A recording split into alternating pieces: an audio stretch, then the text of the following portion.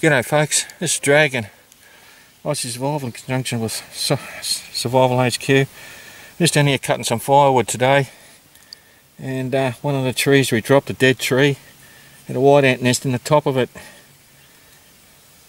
So cut through that, not to mention that it didn't do the teeth on the chainsaw much good. So that's just being resharpened at the moment. But the topic of this video is bit of bush tucker, and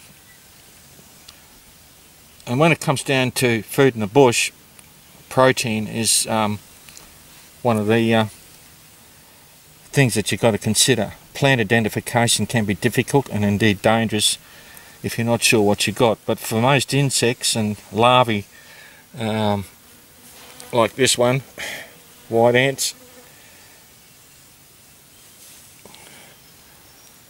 you see it there.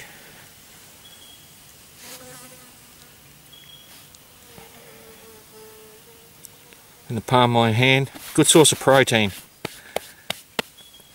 So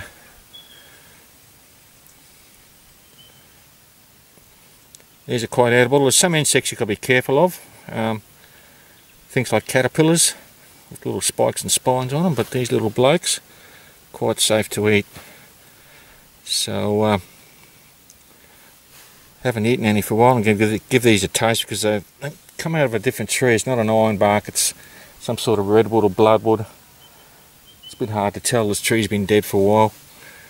So I'm going to give these a little taste and let you know there was a cricket around here before too, but he got away. Another good source of protein. Alright, back in a sec.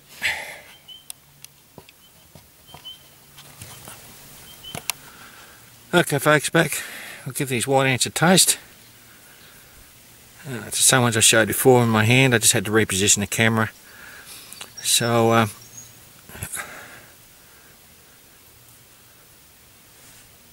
that's them there. Bottoms up.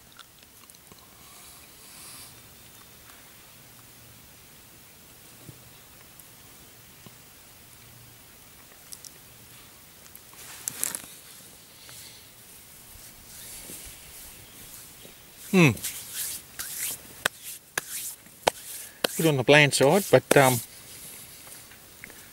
there's no bad taste in your mouth with them.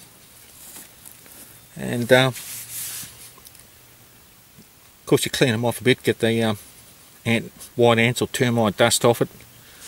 And of course you're going to need quite a lot of them, but termite nests are quite common in the Australian bush. And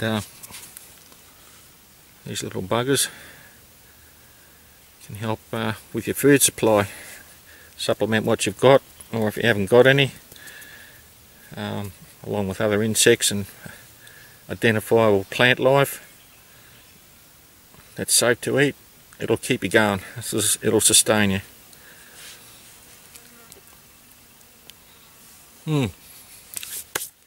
Not bad at all. Okay, see you later.